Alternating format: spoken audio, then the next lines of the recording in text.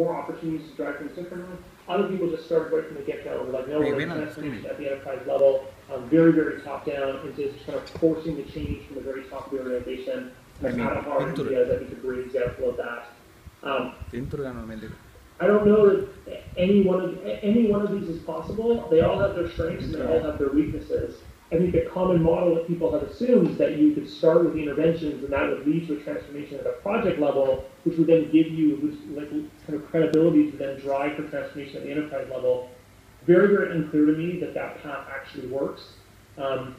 And where it has it been because it's a systematic path that works, or were we just lucky in those one or two places?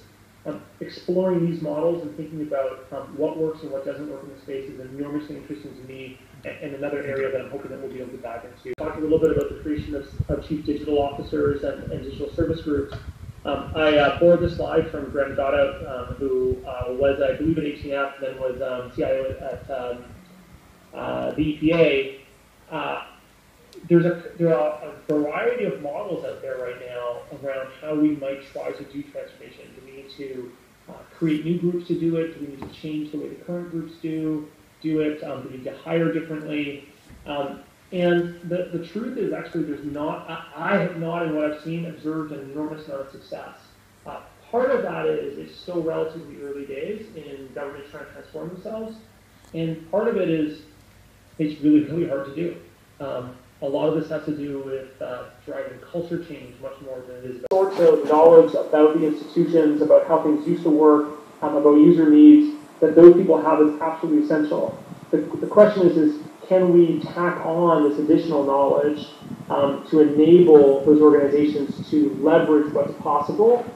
That for me is like the really critical piece. So I'm a little worried about just kind of like saying, well, all of the second, the industrial revolution stuff doesn't matter anymore. An enormous amount of that's hugely important. The other piece I would add is, I think there are some very, very small interventions that we can be doing. Like ours will still work with the second industrial revolution laws. How do you manage the skills, knowledge, and orientation gaps between those two things? So I think one of the things that I've discovered is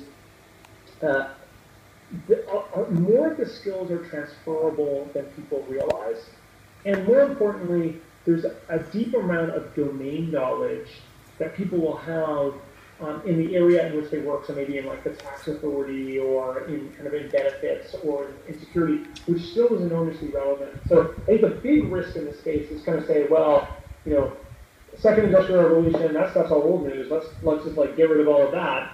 And actually throw away all sorts of knowledge that people have about who the citizens are that they serve, and assume that only someone who's a digital native can serve those people.